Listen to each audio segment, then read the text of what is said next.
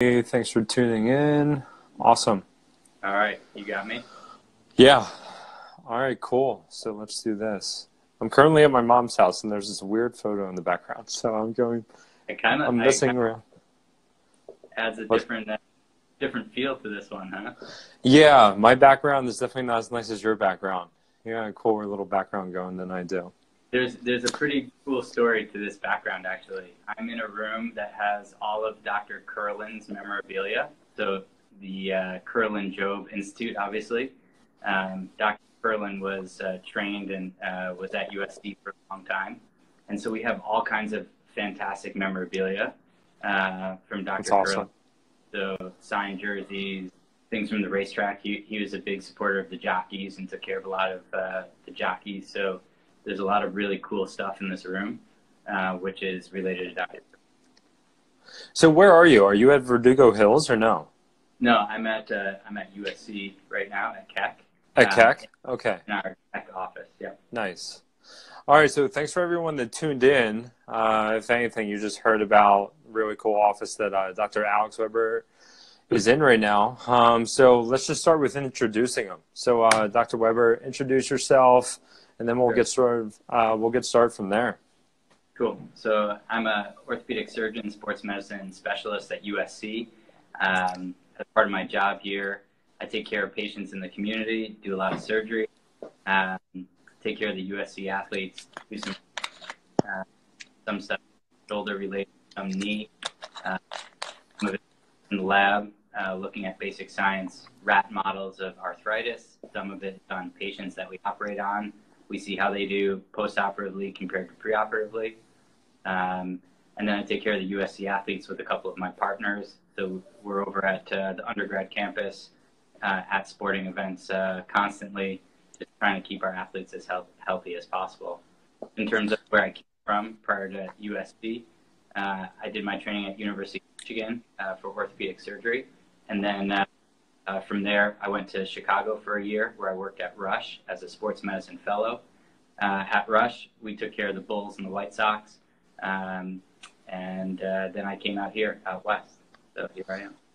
Oh, that's awesome. Actually, Mike is going to be doing an Instagram live with a couple docs from Rush next week. Oh, perfect. So Who's he small gonna be world. working? Yeah. I don't want to mispronounce anyone's names incorrectly. Let me see. Yeah, I'll sports pull it guy. up real fast. Yeah, it's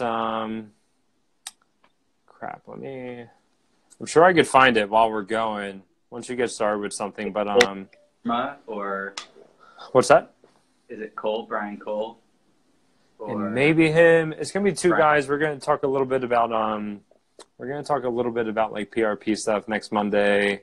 Cool. I just don't want to mispronounce anyone's name. I could always pull it up on my phone. You gotta find it, yeah. Yeah, for sure. We'll figure it out by the end. And then a little bit about how you and I know one another. So I'm a practicing physical therapist for Aspire Physical Therapy and Sports Performance, located in La Cañada in Glendale.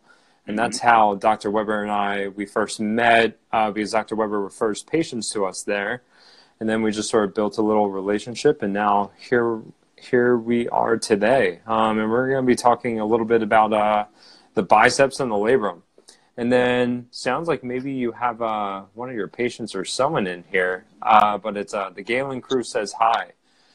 The Galen crew is all of our court sports. So USC Oh, nice. men's and women's volleyball, and men's and women's basketball and beach volleyball. And that looks like Jenna Adams, who's one of our USC women's volleyball players. Oh, That's awesome. the specialist. Nice. All right, cool. So we're going to get started right into it. Like I said, the title is All Things Shoulder, Labrum, and Biceps. So Dr. Weber, please give us a little intro about this specific anatomy. Break it down for someone that maybe has no idea what this is. Sure. So the shoulder joint is one of the coolest joints, I think, in our body. It is our most mobile of our major joints, which is really important. So in order to maintain that motion in such a major joint, we have to really focus on the soft tissue ability of the joint too.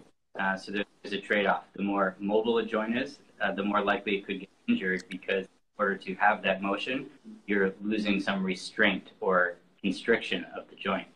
So there's always this fine balance, and probably the shoulder is the best example of that. We see it frequently in our overhead throwing athletes, overuse injuries, etc., because the shoulder just takes on such a tremendous load while also allowing you to move through space. So the shoulder is a really challenging joint, I think, because of how mobile it is. It's also a great joint to treat because we see basically all spectrums of disorders. So we see young athletes with traumatic injuries. We see clavicle fractures from falls, AC joint separation. We see proximal humerus fractures. And we see rotator cuff tears in the older population. So we really get the whole spectrum of injuries. Today we're going to talk about labrum and biceps. So I'll just jump right into the anatomy a little bit. In terms of the labrum, I have a small model here. So this model is basically looking at a right shoulder. So here's the model for everyone to see. So the shoulder joint is a ball in the socket. So the ball or humeral head is here. The socket is here. All right. This is obviously a nicked up little model. We've used this a lot in the office, which is why it looks like this. But that's the shoulder joint, ball and socket, and all the brown that you see around it. These are some of the ligaments which help keep the ball in the socket. The most important structure to keep the ball in the socket or keep compression of the joint is the labrum. And the labrum is a soft tissue or fibrocartilaginous structure which sits all the way around the socket. So circumferentially around the socket, we have the labrum. And I have an old school model here or picture which I'll show you guys. This is really kicking it old school, but let's see if you guys can see this here. So this picture right here is like a face-on view of the labrum. So you can see the labrum circumferentially sits around the socket or glenoid. Okay. And I would say even you could even probably bring it closer. I'll tell you when. Yeah. There you go. I think that'll be good for people to be able to see. Cool. So you can see here, this is a face-on view of the socket. So that's the glenoid. And circumferentially sitting around it is the labrum. So the labrum is a fibrocartilaginous structure. And what it does is help deepen the socket, helps keep the ball on the socket, and also stabilizes the joint or compresses the joint. And one interesting thing is that you hear everyone say ball and socket joint, the shoulder, but probably the best analogy I've ever heard is that it's more like a golf ball on a golf tee. So there's not a lot of restraint to the joint, and the reason it's like that is so that we can have all the motion with overhead activity, with throwing, with playing sports. We need that motion, and in order to get that motion, we sacrifice some of the stability. So I think the golf ball is probably the best analogy. Golf ball on the golf tee, for those who golf out there, is a much better analogy than a ball in the socket because it's not really a deep socket, and the labrum is really important for providing some of that stability. Okay.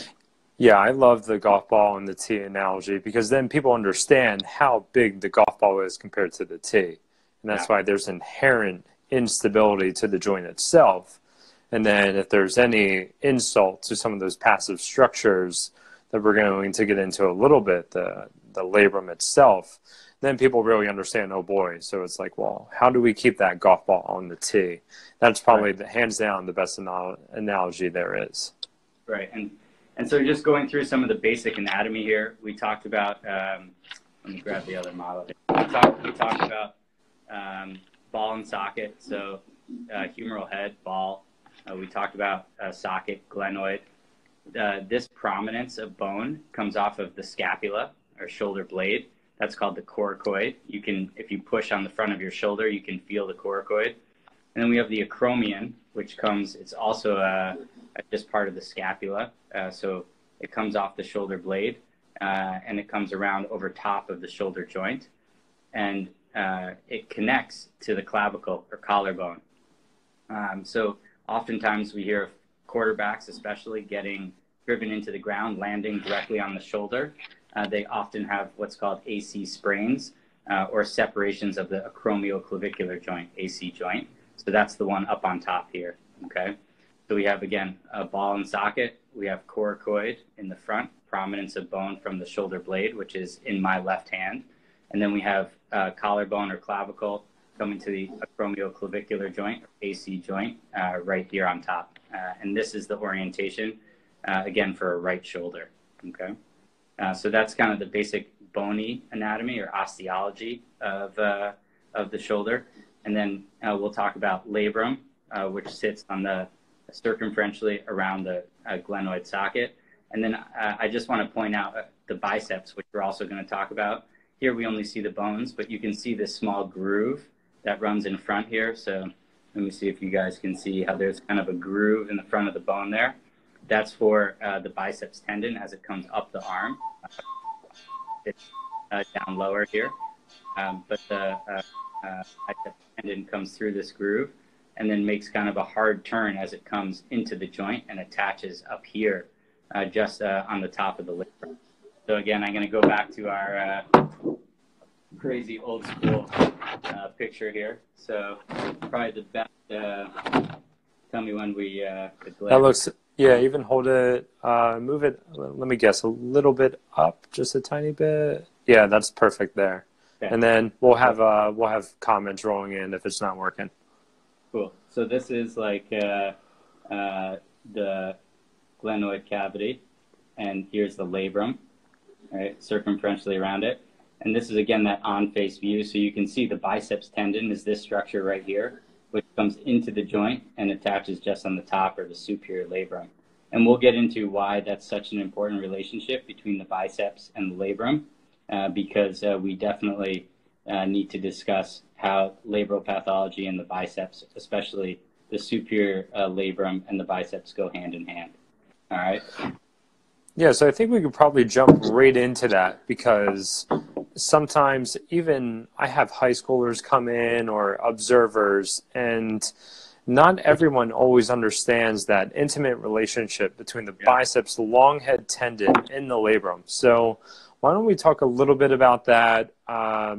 You know, when someone has a labral issue or a biceps issue, how you explain that to the average person that you see in the clinic, or a patient, or even an athlete, so that they can better understand that relationship. And then more importantly, how it all boils into the shoulder stability.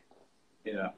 So we see a ton of superior labral tears, or SLAP tears. So superior labrum anterior to posterior are the words that make up SLAP, or the mnemonic SLAP, abbreviation, SLAP, S-L-A-P. So these are tears of the superior labrum at the biceps anchor, or where the biceps anchor is. The way I talk to patients about these, typically these are our throwing athletes, our overhead hitting athletes, swinging athletes like volleyball players. And the reason these tears occur, or why that's an intimate relationship between the biceps and the superior labrum, is you can think about it this way, or the analogy I use is it's almost like the biceps tendon, the long head of the biceps tendon, is like a leash on a dog's neck, okay? And so every time you throw or hit a ball in an overhead rapid fashion, there's angular velocity, a lot of force across the biceps and biceps tendon. And as the biceps contracts, the tendon pulls on the labrum. So what that's doing, it's like if your dog starts wandering out of the way and you pull on the leash. Obviously, I don't advocate for people pulling hard on their dog's neck. But what you can imagine is every time you pull, what happens is the labrum feels some of that force, or some of that pull from the biceps tendon. And that's what generates the tears in the superior labrum. And I think kind of that leash around a dog's neck is a good analogy for what the forces are like on the superior labrum when the bicep cracks. So what we see, this is not always an acute injury, meaning it's not a one-time event. It's the tennis player who serves over and over again, the throwing athlete who's constantly throwing overhead, the volleyball player who's spiking the ball all the time. These are the athletes who are sustaining these superior labral tears, and it's in part due to the biceps tendon.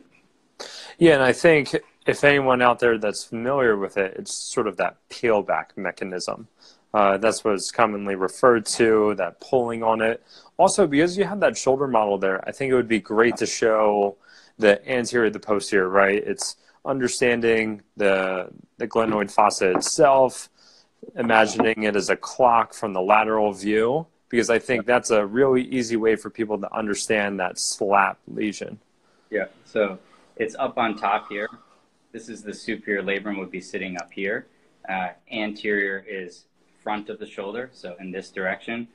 Posterior is back here in this direction. So in this direction, superior labrum, anterior to posterior, this way. And then building right off of that, how would you, so other than the overhead athlete, what have you seen just from practicing that are other ways that people commonly injure their labrum or the biceps? Yeah, so if we want to focus just on labrum, we really labral injuries in two different categories. So we can talk about anterior instability of the shoulder, posterior instability of the shoulder. Labral tears are kind of the big three. So those who injure their anterior labrum are typically doing so by a traumatic or dislocation of the shoulder. And that's typically with the arm in abduction and external rotation. So how I have my arm here, and then an anterior directed force on the arm. So a force which then brings the arm forward. And you can imagine in this model, if the arm is out to the side, like this, and then an anterior force kind of pushes the ball off the socket anteriorly. That's called the anterior dislocation. And what happens is as the ball kind of comes forward on the socket this way, it knocks off some of the labrum in the front of the shoulder here. So as the ball kind of pushes forward, it knocks off the soft tissue on the front of the glenoid. And sometimes, and the reason this is all marked up is because sometimes that labrum comes off with some of the bone as well. And we call that a bony Bankart injury.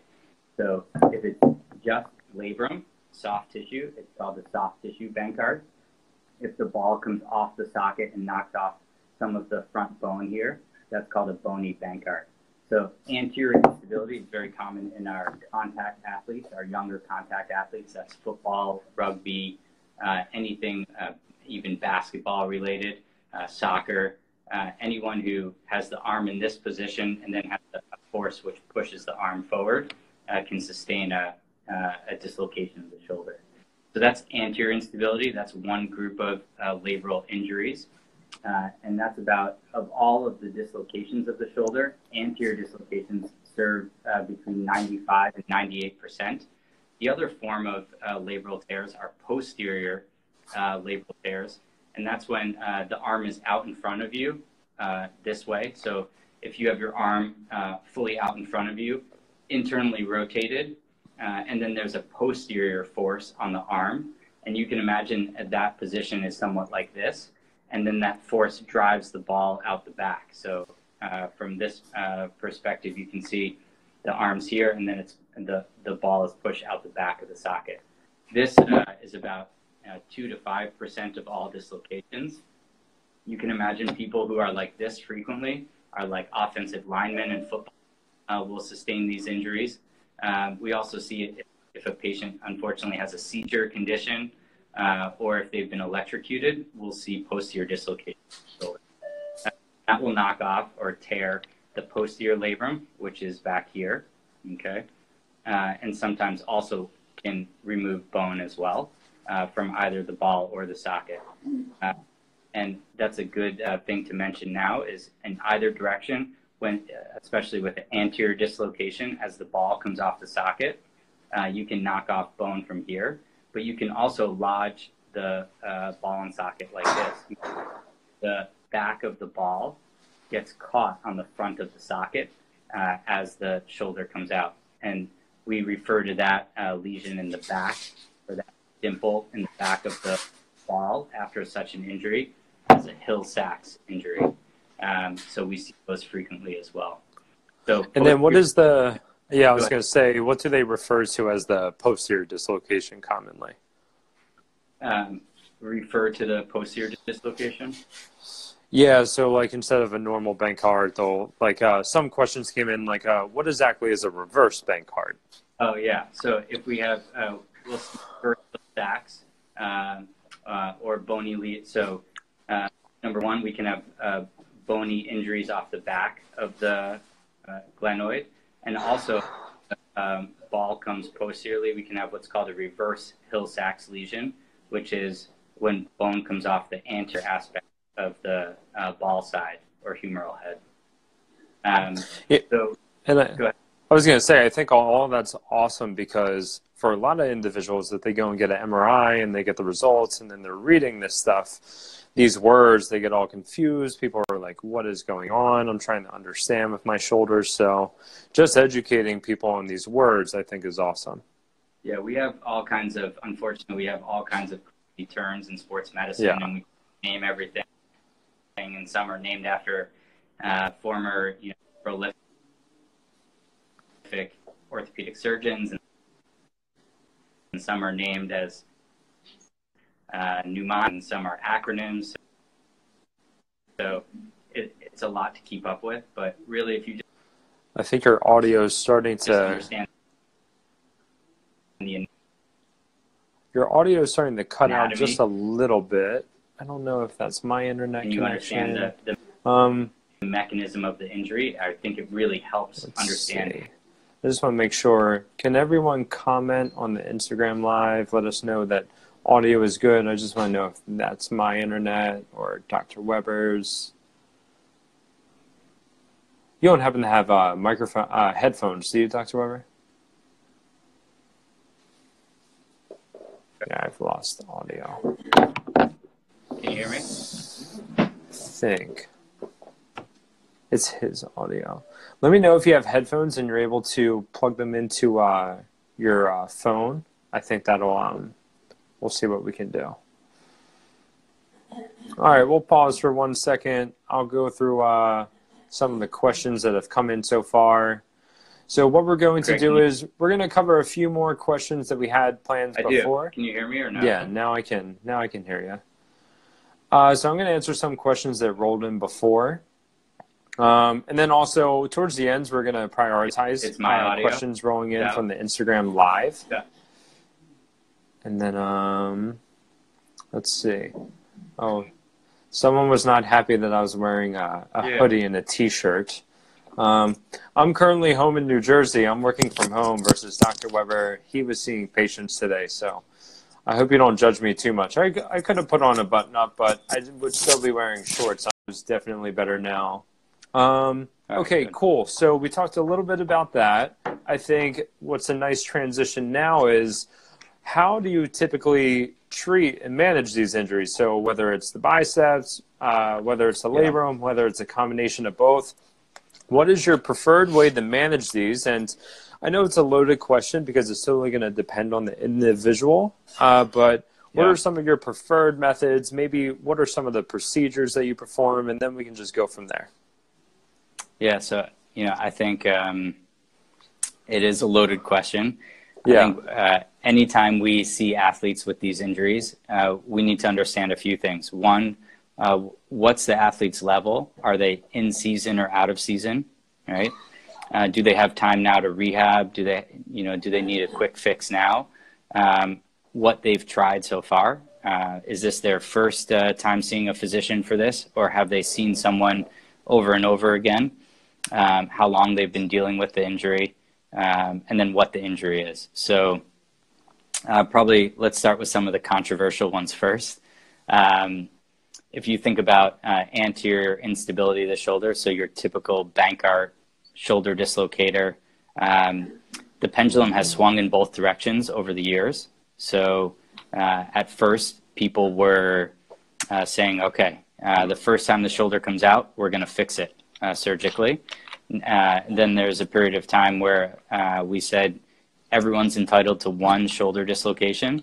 Once you have your second, then we start talking about surgical interventions. And now for some athletes, we're thinking it may make sense to go back to, if it comes out once and you're a contact athlete competitive overhead contact athlete, that it may make sense to fix it even after the first dislocation. For the in-season athlete with a shoulder dislocation, we typically reduce the shoulder acutely and then rehab them. So if they can rehab and they have full range of motion and full strength, then we let them back into participation. So I think that's an important thing or a distinction we make with our USC athletes is full range of motion and full strength of an extremity means you can participate. If you don't have full range of motion and full strength, you can't protect yourself or that joint from a further injury or other joints of your body. So you may be predisposed to having other injuries. And so we always use that motto: full range of motion, full strength equals participation, full participation. So in general, a first-time dislocation, whether it's one of our USC athletes or whether it's someone in our office, we typically try to rehab these patients, get their full range of motion and strength back, and then get them on the field of a play or back to competition. Same thing goes for posterior dislocators or even micro instability. So linemen, for example, they don't dislocate the shoulder posteriorly repetitively, but they have what's called micro instability, which means they feel when they're blocking that the shoulder is sliding a little bit, or they have pain in the back of the shoulder. And those athletes, again, we try to do everything we can to strengthen the surrounding musculature and allow them to fully participate. And sometimes in the off season, we talk to those athletes about stabilizing the shoulder. When it comes to the biceps tendon, it gets a little tricky again. We see lots of asymptomatic athletes who will have an MRI scan done for some other reason, and it will show that there's a superior labral tear, sometimes even some fraying of the biceps tendon. We typically try to delineate those that are symptomatic from that versus those that just have that as a asymptomatic finding on their MRI scan. So those that are truly symptomatic from a superior labral tear or some biceps injury, we typically try a conservative or non-surgical treatment for as long as possible. And I know you guys will be talking with the rush guys about PRP, but sometimes we use some biologic injections in the shoulder.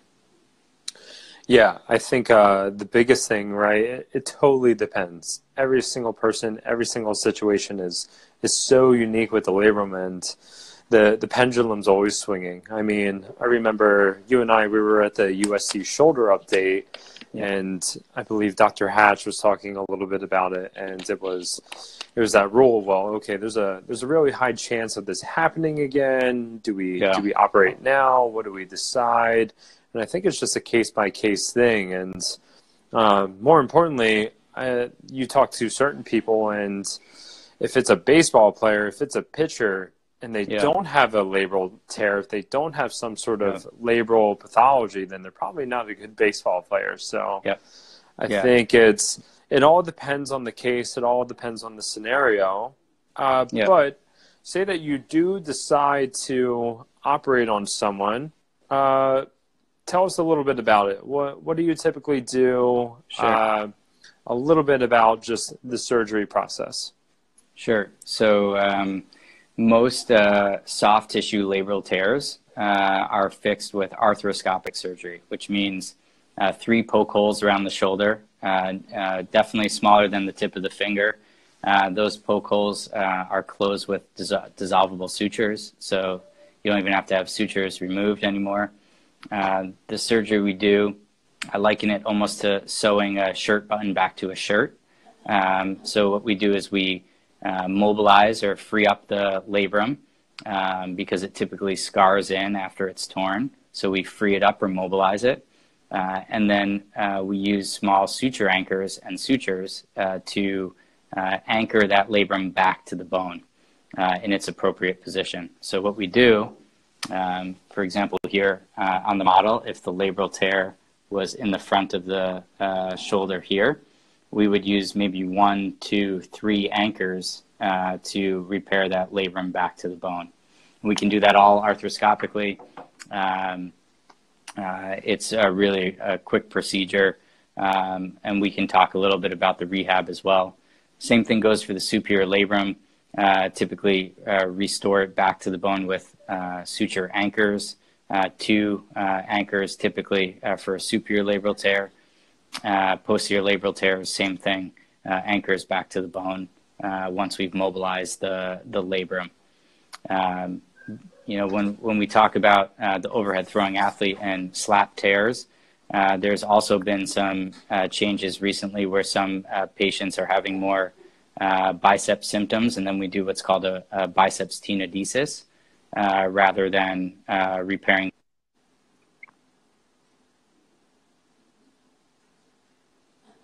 Lost You froze up a little bit you for a second.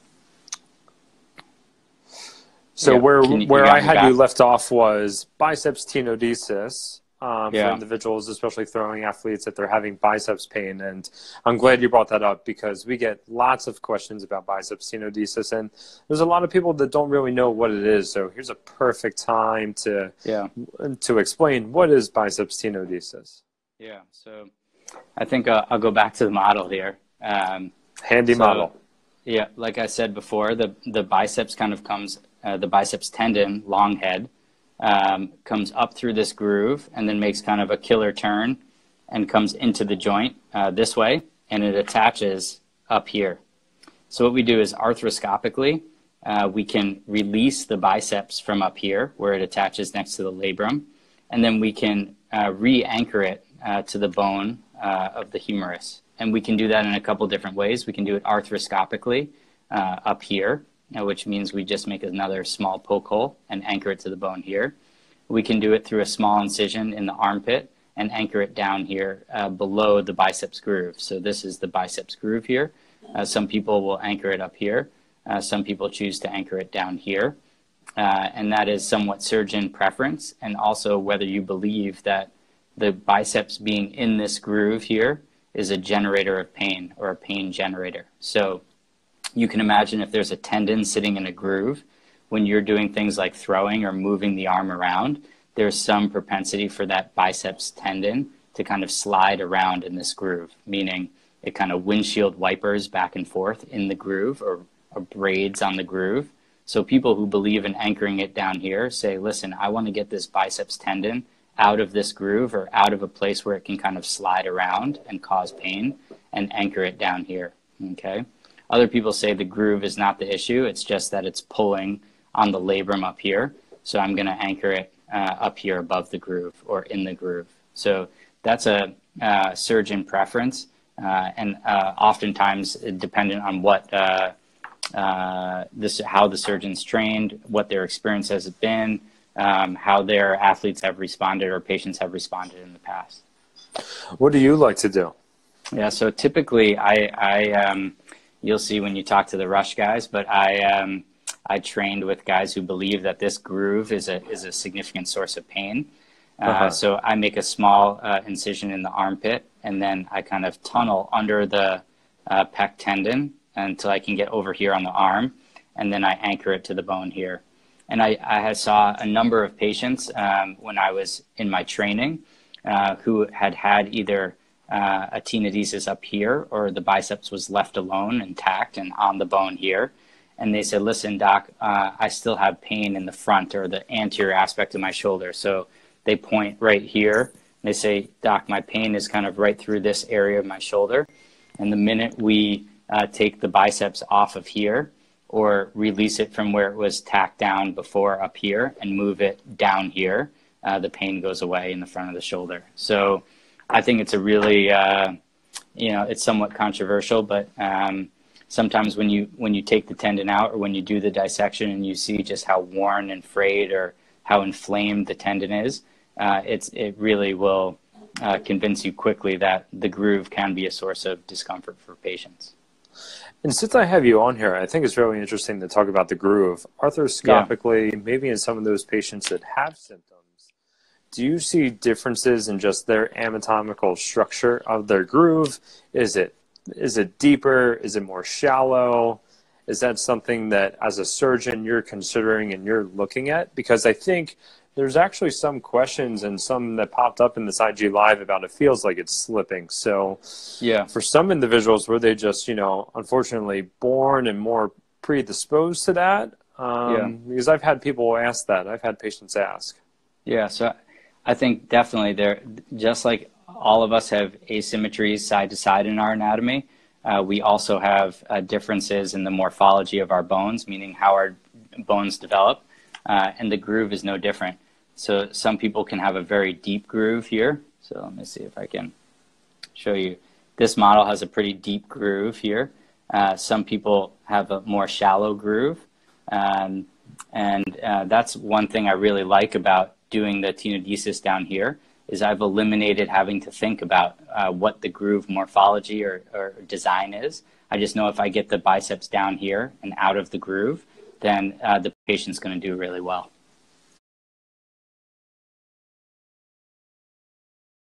Awesome. So now that we talked a little bit about the surgery, about what you're going to do, depending on the injury itself, I think now's a good time to maybe let's transition to a little bit about the rehab. So what's the average rehab look like? Is rehab for one surgery different than another? What should an athlete expect versus maybe the average person? Because there's a lot of people that have these surgeries and they're not overhead athletes either. So. I think for the shoulder dislocator, we can lump them all together. Surgery for the shoulder dislocator and then rehab, typically 2 weeks in a sling, almost full time. Between 2 weeks and 4 weeks, they're starting to mobilize the shoulder. At 6 weeks, they're starting to get their full range of motion back. At 3 months, so 12 weeks, I let them really start going hard with some strengthening, with the goal of between 4.5 and 6 months being cleared for all activities. So typically a 6-month recovery for dislocation, shoulder arthroscopic surgery. The biceps tendon, when we tenodese it, when someone has a tenodesis, we're typically 2 weeks in the sling. After they come out of the sling, shoulder mobility as tolerated right away, so they can get that back in the course of a few weeks if they'd like. And then just no active biceps activities for the first 6 weeks. Again, goal 4.5 months back to all activities in the gym. We talked about some of the perks of a biceps tenodesis, especially related to pain, but I think what we haven't talked about is maybe some of the downfalls if you do a biceps tenodesis, especially because that biceps long head inserts on the labrum, and we started the conversation about how it's there's inherent instability to the joint itself. So when we actually remove that biceps, there's potential loss of some of that dynamic stability. So I think if you want to touch on that, I think, it'd be cool to hear some of the perks, but also maybe some of the downfalls. Yeah, so, I think the long head of the biceps can act as a depressor to the glenohumeral joint, or to the ball onto the socket. So when you release it, you are releasing some of the depression forces for the ball onto the socket. Largely when we're doing that surgery, if it's an isolated tenodesis, we're not too concerned about that athlete or individual needing their biceps as a depressing force. In the older patient, sometimes we're doing it with a rotator cuff tear, and we can talk about that in a different segment. But for these patients, some people think the downside is that you're drilling some hole in the bone down here, and you're altering what we call the length-tension relationship of the biceps. So the biceps tendon is long. When you tack it down to the bone here, we're removing a lot of the tendon. So it's very important that before we remove that tendon, we make sure that we're maintaining the length-tendon relationship of the biceps. So we put it down to the bone here, or anchor it to the bone down here now. We need to make sure that the muscle unit, the tendon and muscle, are still working at their maximal normal length and tension. So if we leave too much there, too much tendon that's flopping around, we're not getting the appropriate length tension relationship. So that's an important consideration.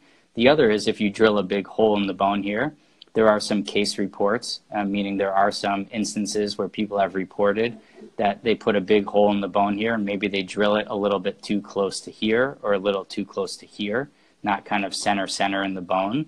And then the athlete goes and does something like throw a ball and they have a fracture through the bone. So obviously that's a problem and we want to avoid that. And if you use good technique for this, you can avoid that complication. Awesome. Yeah, and I think what a lot of people don't know is that, if with the average healthy shoulder, biceps actually helps flex the arm, so actually raise the arm. Yeah. And just because you have that handy model, what does the depression of the shoulder look like for some individuals that don't know what that means? Yeah.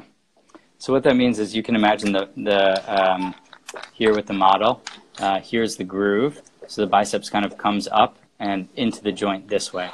And so what we have is that it pushes the ball down on the socket rather than having the ball sit kind of up on the socket like this. So it keeps the ball centered on the socket because it sits kind of above it this way. Yeah, and I think we just talked about it, how we could easily do even longer than a 1-hour video on rotator cuff. But someone asked, so Inspire Fitness London, and I'm gonna paraphrase it a little bit, but sure. Is this why you get pain in the bicep area when you have a tear in the supraspinatus? And I think this is a great understanding of maybe what is like referred pain, because a lot of people, especially after rotator cuff surgery or even shoulder surgery in general, a lot of people really point to pain at the deltoid insertion, but they always say, hey, my pain's here, or even after a biceps tenodesis, but I thought the injury was up here.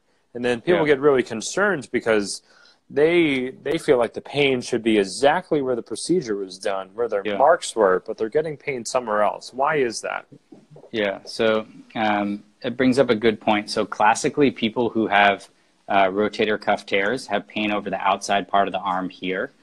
So they'll come in and they'll say two things to us with a rotator cuff tear. They'll say, Doc, my pain is over the outside part of my arm here, and it wakes me up at night. Those are two classic findings for rotator cuff tears. And that patient has probably a rotator cuff tear until proven otherwise. So lateral aspect of the arm, pain that wakes me up at night, and in the correct patient age, obviously that's not the 20-year-old, that's the 50, 60, 70-year-old. That's a rotator cuff tear until proven otherwise. Yeah, I love that. And you talked about that in I believe it was over a year ago now, but it's so important with classifying people with what type of injury they're likely to have. And that last point that you brought up, that it's for the older individual. So for anyone that's tuning in, if you're 18 years old and you have pain on the outside of your arm and it's keeping you up at night and maybe you had a really tough workout, probably don't have a rotator cuff tear. You probably just strained something. So that was great. And keep going. I know I interrupted you. Yeah.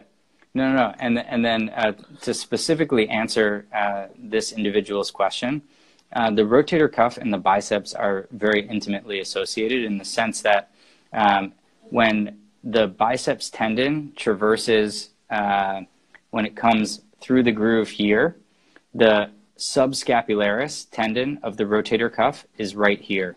So it sits right next to the subscapularis. And then when the biceps comes up on top of the joint, so up here, the supraspinatus tendon is right here. So we think that all of that together is kind of working in unison. So when the bicep starts sliding around in the groove, back and forth this way, that motion can cause tears in the upper border, so the upper part of the subscapularis tendon here. It can also start fraying on the supraspinatus tendon here. And so it is not uncommon that when you lose constraint of the biceps, you start either tearing the subscapularis or the supraspinatus.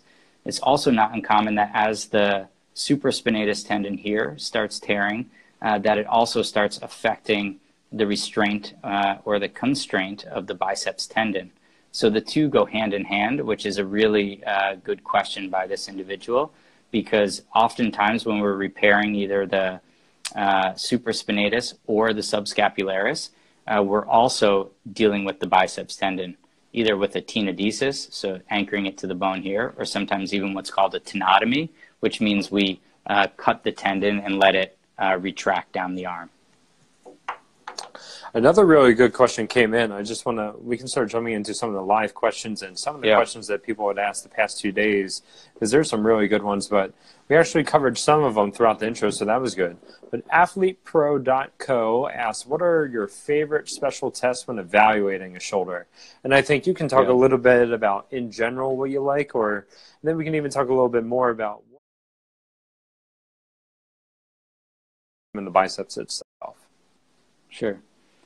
So things, just the kind of core, the basic shoulder exam, I think the most important things are first, appearance. Do they have any atrophy of the muscles around the rotator cuff? Is there any gross change from one side to the other in how the muscles around the shoulder look, right? Then we want to look at range of motion. So forward elevation, bringing the arm up overhead. External rotation, rotating the arm out to the side. Internal rotation. These are the core kind of rotations and motions of the shoulder. And then we talk about strength testing. So we want to evaluate the supraspinatus, the infraspinatus, the teres minor, and the subscapularis. We want to test the deltoid function. We want to test to see if they have pain along their biceps tendon, pain over their acromioclavicular joint or AC joint.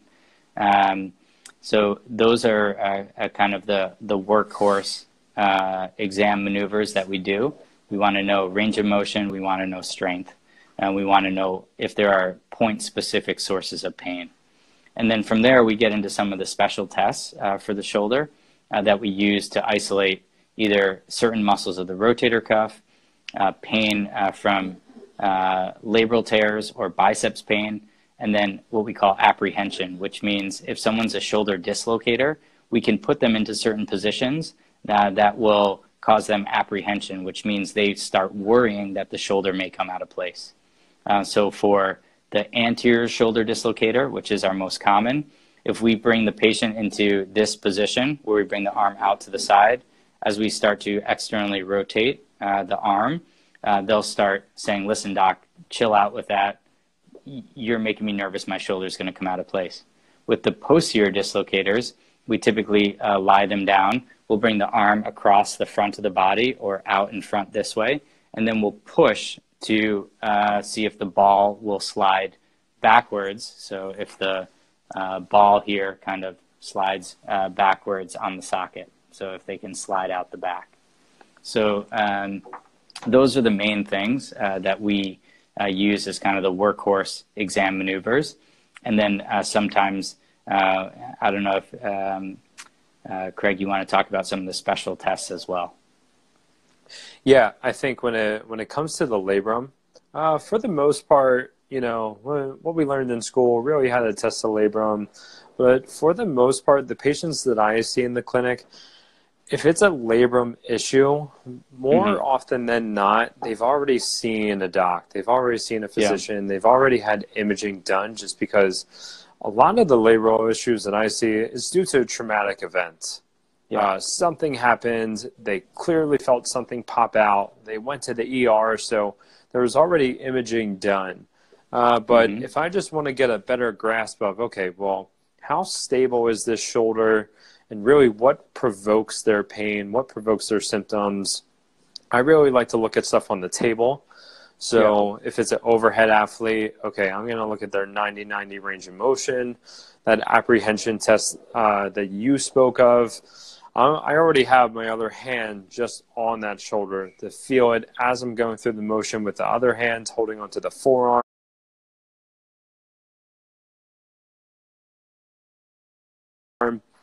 I'm looking at some of, there's tests called like biceps load 1, biceps load 2. Does that cause symptoms? What do I feel at the shoulder? Those are some of the tests that I really look at. And then, when it's the overhead athlete, looking at total arc range of motion. So what's their external rotation? So I'll be here. What's their external rotation at this point versus here? If I were to look at it from the side, so if I were over that direction, looking at my head, I want to be able to get this full total arc range of motion. And then basically, I go from there. And I think that sort of goes right into, you know, okay, well, based on that, based on some of your examinations, what really dictates what are you going to do? So is there something that you test in the clinic, you already feel pretty confident that you would prefer to operate on this person versus what would you say, okay, let's try PT? Yeah, I think in general, unless there's a fracture, meaning when they dislocated, they've knocked off a good piece of bone here in the front or in the back if they've had a posterior dislocation, we're typically starting with non-operative care or non-surgical care. And the key things I want to see are, can we get their full range of motion back, and can we improve their strength? And we haven't really talked much about scapular dyskinesia or how someone moves their shoulder blade, but we can talk about that maybe in another section. But we really just want to get their motion back as soon as possible so they don't get stiff, and then increase their strength in a safe way so that we can return them to whatever function they want to do, whether that's everyday life, whether that's hiking and riding a bike, or whether that's competitive sports. So first things first, get the motion back, help them get their motion back. So if that's passively first and then moving on to active,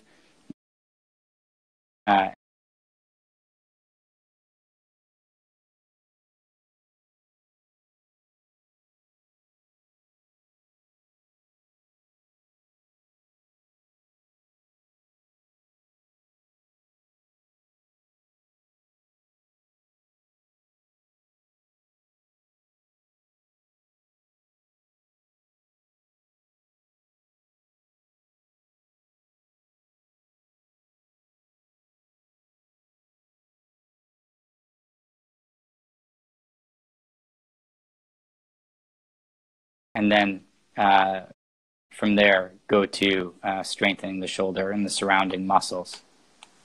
Yeah, and I think that's the tricky part, especially for the overhead athlete in some of those early phases. That's why it's so important that first session to just find what really provokes their symptoms, because you got to get full range of motion back as soon as possible. Ideally, it's like 95% within the first 6 weeks, I believe. But some of those areas where you have to get that full range of motion for that athlete, that's where the joint is inherently less stable. So what I find in rehab, I know that some of the questions that popped up, well, it's like, okay, well, what's the best to do for rehabbing this? Especially for someone that has they're already apprehensive, they experience a lot of pain. Especially if it was a traumatic event. I mean, there's fear associated with getting their arm in a certain position again. So I find with those individuals, getting them to participate in moving their arm, and then more importantly, doing it closed chain. So the difference between closed chain is me moving my arm by itself. This is open chain versus if I had my hand against the wall, if I had my hand against the ground, moving my body on my arm, those individuals, they just tend to do better with that. And you'll see some interesting things. I had an individual a couple weeks ago, no, it was probably like a month ago, strained his shoulder. You couldn't even move his arm.